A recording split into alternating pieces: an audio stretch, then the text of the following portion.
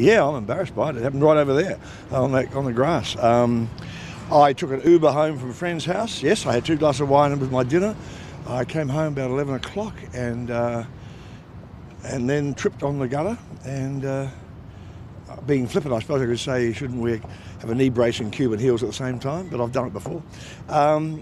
And the next thing I know, thank goodness, the Uber driver and a passerby called an ambulance, which was here in 4 minutes, and I was unconscious, I was knocked out, big lump on the back of my head. The next thing I knew was in the Alfred Hospital with lots of tubes coming out of me and little metal studs all over you for the heart and stuff. Derryn, Peter Ford said this morning that there's a public perception around the fact that you may be disrespecting the donor of your liver by continuing to drink. What's your response to that?